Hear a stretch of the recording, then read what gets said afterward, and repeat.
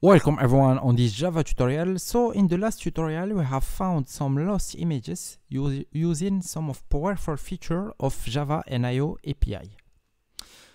So here I have the same project with some refactoring. So in the main method we'll use the walk method.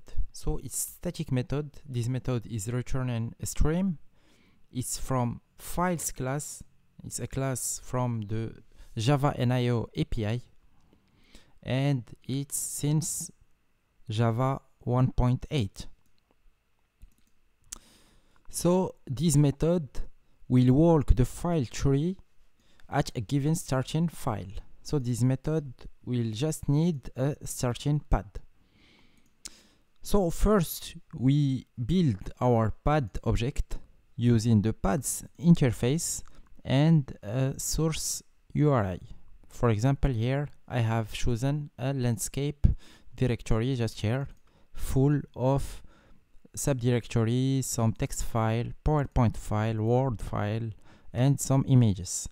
And in the subdirectory we can find different type of file. Just here. So in the last time, we first walk at the starting of the source folder.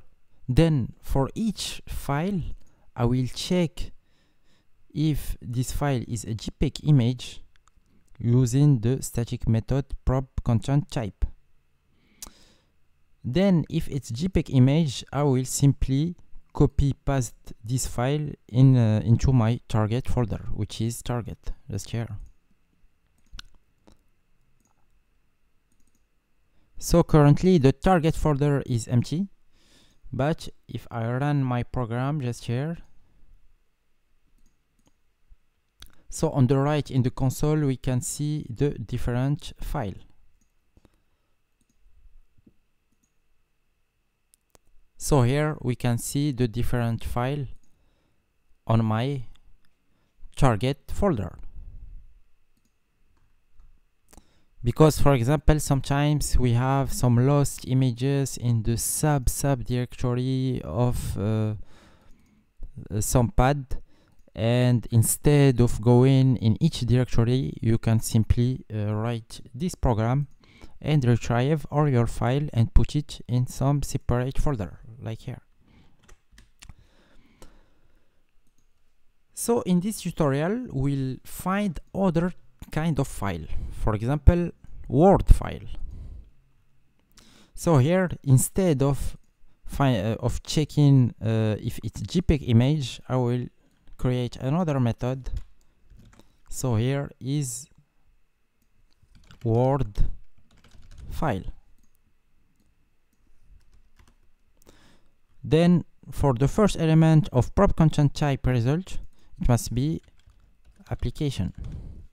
So the second element must be equal to this value, and this value, it depends on the version of your Office. For example, here I am on Windows 10 with 2016 Office, Microsoft Office. So this value, it depends, but you can run a simple program with a simple check using the prop content type static method and do some reverse engineering to anticipate the value of the prop content type result. So here I want only Word file.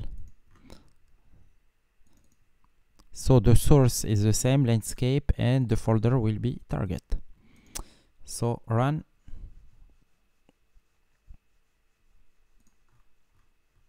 So here I am retrieving this value is for PowerPoint file.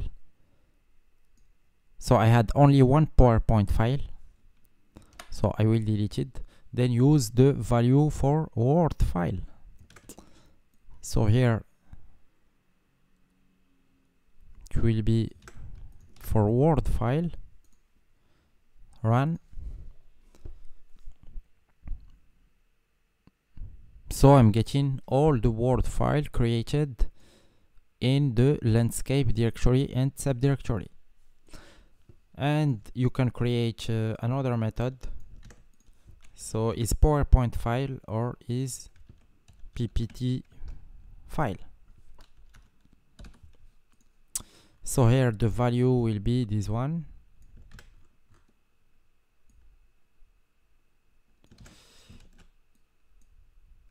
So I will only copy paste PowerPoint file.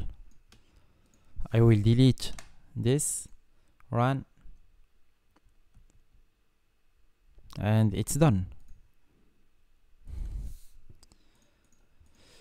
And you can also do some better stuff. For example, here in the target, I will create another PPT folder and another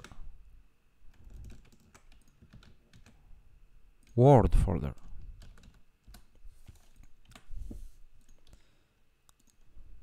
So here, target Word.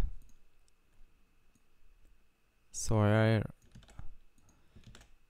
it will be Word here, and another one for PowerPoint file. So here PPT and target PPT. So here, for example, if it's PowerPoint file, I will target the result to the PowerPoint directory, and if it's a Word file, I will target the result to the Word directory. So like this, we can run a big program with all file separation that we want, then run the program and have a complete result at the end. And I can also, for example, create a new image target. So here, image, target, image. So I will add another condition, else if it's a JPEG image, it will go to the target image.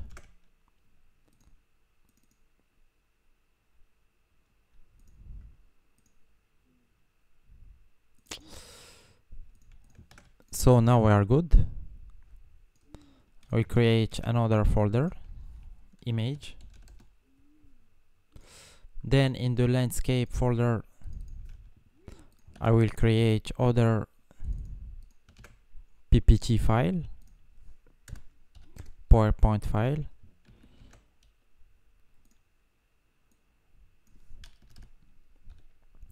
Okay. And some lost level, for example, here.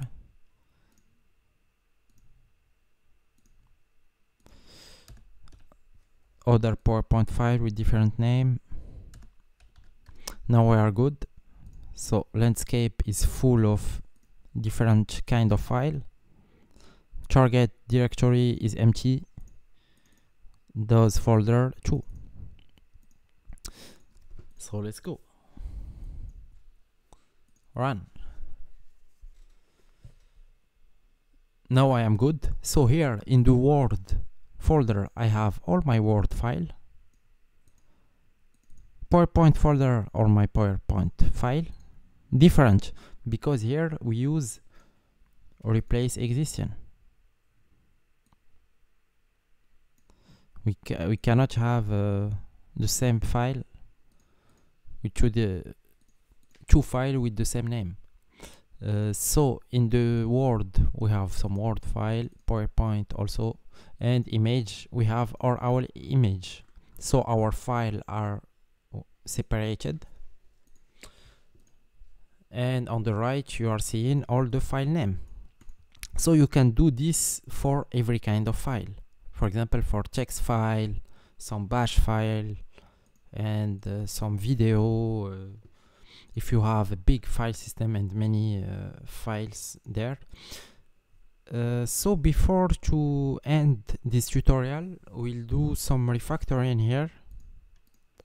So here there is some duplication. and the value changing every time is only target. So I can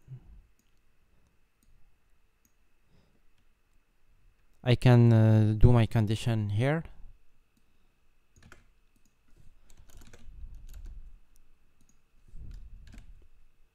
Another condition,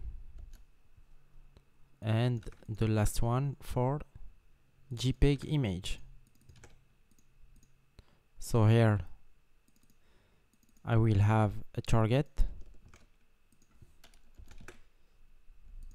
So the target will be null, so equal to null as first value. Then here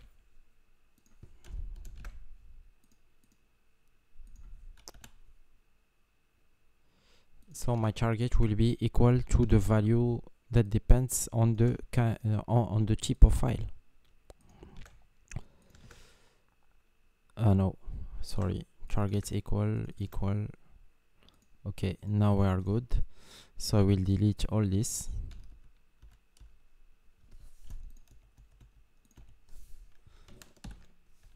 So it's much cleaner. So here ppt and word for word file and image for image, and we have to give a default value. So the default value will be I won't give a default value, and here so if target is null, so I won't do anything, so return. So the code now is much more cleaner. Then now let's delete all this and run.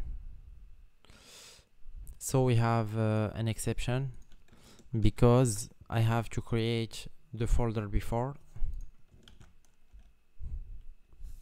So we delete all the file inside my different target folder. Now we are good. So let's go. And now it's working well. I have all my file. So you can change the source pad and put another big source pad. I won't do that because I have some private file. So we can still refactor our code here. For example, the get pad here. So get pad, for example, we can create a method. So private, the return type will be pad. Here build pad. Then we will give it a string. The string will be the URI. String URI. Then here I will simply return the value here. URI.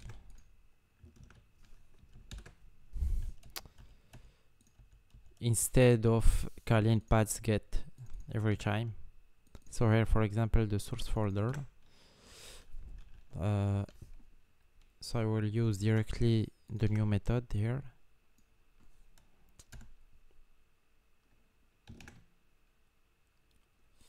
Okay, it must be static. So it's better now. I delete some code. Okay, and I can do the same here.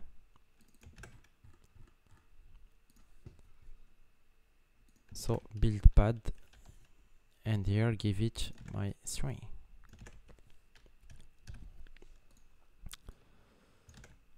Build pad, sorry, target image.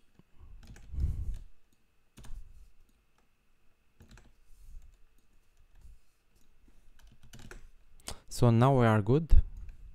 We have a clean program and a useful program to find some stuff, and in the same time practicing some feature on Java 8. Okay, I will delete all my image.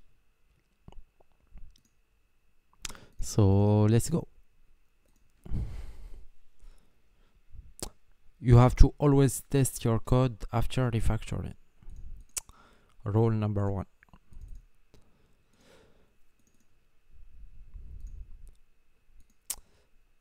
So we are good. We have a reliable program to find different kind of file, and you can do some reverse engineering on any file to recognize its proper content type result. So thank you for watching, and subscribe for more video on last feature of Java. Thank you.